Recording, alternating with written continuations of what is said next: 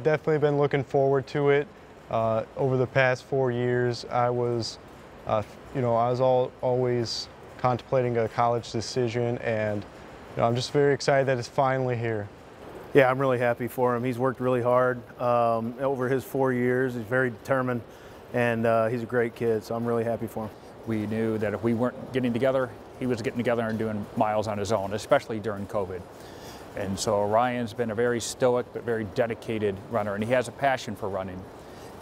Once he found out after that freshman year that he could be pretty special in that, it was fun to see him put some goals down.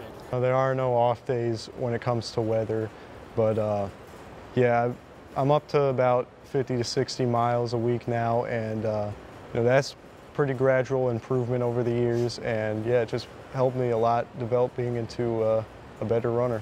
It's a great fit for him. I think computer science is going to be his major. They're building a brand new computer science lab at Trine. Their head coach, Fletcher, is a really good guy. He's got distance background. He'll fit in well with hoop. He'll love hoops, work ethic and determination. Yeah, I really like Trine. The coaches, first off, are really, really amazing there.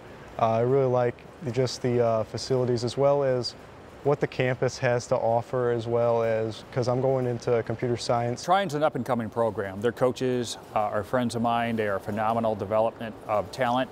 They were both high school coaches regionally, and they were some of the best high school coaches in the entire state.